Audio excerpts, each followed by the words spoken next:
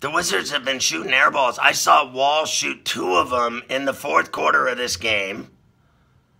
That was since I walked in the door. Now, I won't deny he's still making shots and scoring big buckets for them, but they blew the lead.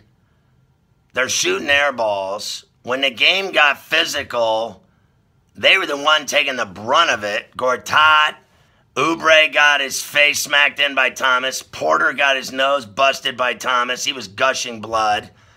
But how do you lead by 14 after winning game 1 and then get whacked? And then you lead by 10 tonight or more. It was 42-29 after 1. I just don't understand how they keep melting down. And I just told you, no team that led by more than 10 in the shot clock era has lost since the 03 Pistons lost to the Magic, having those kind of leads in the first 2 games of a series. I mean, they are just absolutely coifing when it matters and not getting it done. I mean, they own this game. They were in control of this game. I just don't get it. And really, they have not looked good at all since the first. Outscored by 10 in the second, and then they were up 2 after the third in terms of scoring in that 22-20 in that quarter.